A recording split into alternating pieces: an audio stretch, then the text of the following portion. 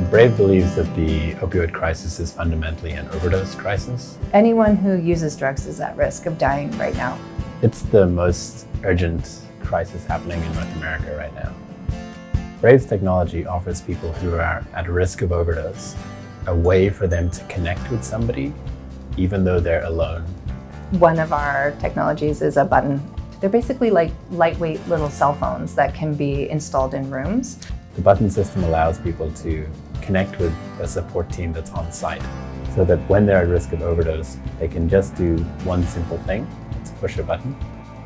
The Ohio Opioid Tech Challenge is by far and away the most innovative approach we've seen to try and elicit innovative approaches from the community of people who are trying to wage this battle and win this war in the opioid crisis.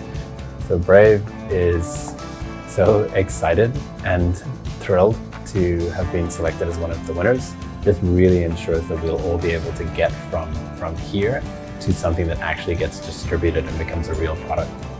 In 5 or 10 years, most of us will be looking back at this challenge and Ohio as a state and seeing this really as leading the way.